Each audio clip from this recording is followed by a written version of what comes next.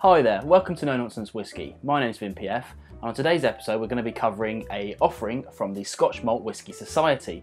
Now, in August I'm doing a bit of a 3-year celebration. I've been on YouTube for 3 years now, and I've been kind of tenuously pulling around for things to do with the number 3.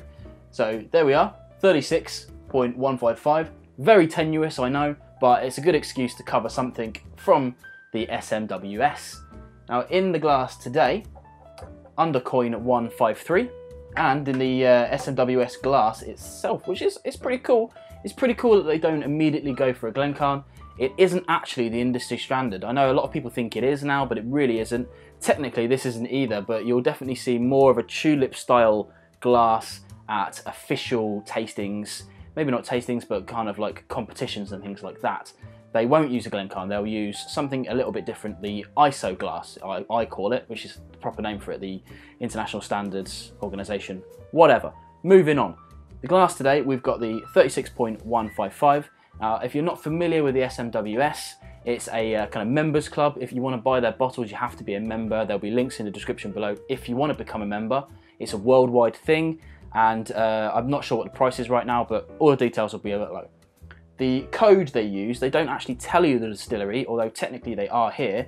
The first part before the decimal is the distillery code, and that's the 36th distillery that they've used. In order, so literally after the first one was number 1, the second distillery they used was number 2. Moving on. The number after the decimal place, the 155 in this case, is the cask that they used in their order that they've used it. So this is the 155th offering from this distillery. Now, although they keep it a secret on the SMWS, you can go basically anywhere online and find this information out for yourself if you like, but as I've said on previous videos that I've covered their stuff, it's all part of the kind of fun of it all, if you like. You know, you could go and buy a bottle from any distillery if you want, but what the SMWS does is a slightly different take on those things. Non-chill filtered, natural coloured, cask strength all the time.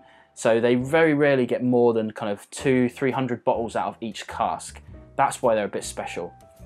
Big complaints that people get about the SMWS is that you can't sort of try before you buy. You know, very often you won't get the chance to try them before they've sold out. This one is still available just about, and I think it's roughly £80 in the UK. Don't know what that translates to. Anyway, enough information about that. Let's check out this whiskey and see what we've got in this glass. Now, the other thing they do, apart from give it a designation, is they pull some information from the tasters. They go through this whole host of tasting notes that I won't go into, and they give it a name based on that. This one is called Marmalade in a Nutshell. Not sure who came up with that, but usually they have kind of quirky names, and if you know any of the SMWS guys, they'll tell you that it's not as kind of snobbish as it sounds, some of those titles. They really are just having fun with it. Sometimes they pull out ridiculous names and chuck it onto the bottle. They're just having a laugh, I think, most of the time. So take it with a pinch of salt. It's just one of those things. The other thing they'll tell you on the label, lots of information on there, and I'll go through that slowly throughout the video, but they also have a colour-coded designation which gives you an idea of the flavour profile you're going to get. This one is sweet, fruity and mellow, and it's roughly number 2. I'll put a thing up on here, so it's going to be around here on the top. Starts out kind of the really light and fruity flavorfuls, moves down into the sherries, dark fruits, that sort of thing, then into the more coastal vibes, and then right at the bottom you have the kind of heavily peated stuff. So this one's right up there. So you know, generally, if you're not into your peated stuff, but you're also not really into your sherried stuff, this might be something that's worth a look at. More information before we get onto the nosing and the tasting. It's a 20-year-old whiskey. It's a Speyside. It's distilled on the, looking at notes, 15th of August 1997, and it's a refill ex-bourbon barrel. So it isn't first fill, it isn't virgin first fill, it's a refill, but it's 20 years, probably going to be okay. Obviously, like I said earlier, natural coloured, this is what you're getting, and it is one of 185 bottles. And like I said, there's probably only about 20 or so of them left now. So you want to check that out in the link below. Let's go. Let's get onto the nose and see what we've got in the glass. The funny thing about these glasses that they give is they're a slightly thinner neck. As you can see, the coin sits almost comically oversized on it, whereas it's just the perfect size for a Glencairn. So what you really don't want to be doing if you're tasting in a glass like this is sticking your nose straight into it.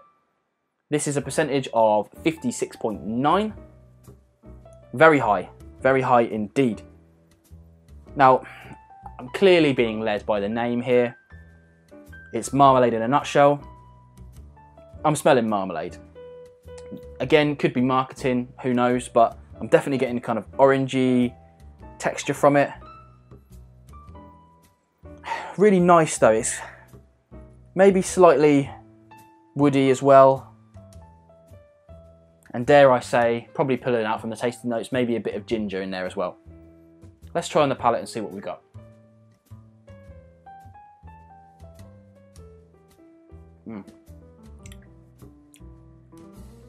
Wow, my lord, what a flavour. Now, the wonderful thing about the SMWS is that everything's cask strength. So this one 56.9, but it can be anywhere from between kind of low 50s to high 50s, maybe even 60s sometimes, depending on the age of the whiskey.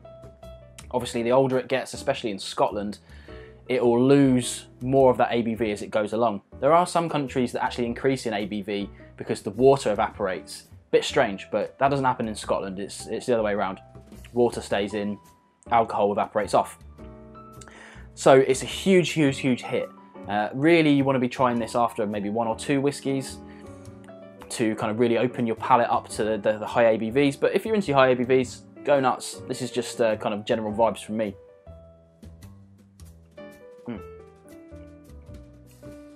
So it's kind of more of that oranginess to it.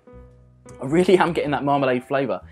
And I really hope that I am actually tasting that and it isn't just pulling off the tasting notes, but it really is quite orangey, quite gingery. Some of those vanillas coming through. It isn't overpowering, it isn't bourbon-like vanillas. There's probably a fair few other things to pick out there. There's some spices, leaning on the nutmeg side of things. I usually go on about cinnamon, but it isn't really that. It's got a kind of gets to the back of your mouth vibe to it. Really good though. I don't know if you remember the last SMWS video that I covered. I didn't really enjoy it that much.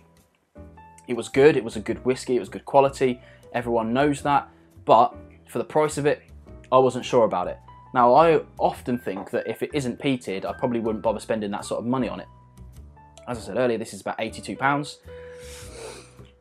I actually think it might be worth it. It's expensive, and I would have to think long and hard about it. Thankfully, I've got to try this before I buy it, but it's one of those things that I think could be good value to someone.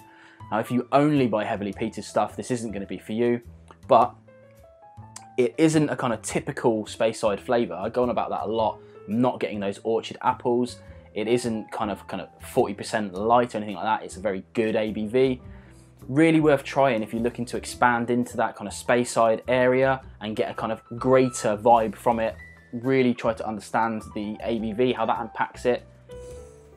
And try new distilleries. Now again, I'm not going to tell you what distillery this is, but you can look it up if you want. And it isn't a distillery that I've covered on the channel before, so really interesting to try them, and it's made me interested in trying more from them. There you go, another interesting one. Hopefully I'm going to cover more SMWS stuff in the future. Hit the subscribe button and you can see more of it just like this. Hi there, welcome to No Nonsense Whisky. My name's VinPF, and on today's episode we're going to be covering a single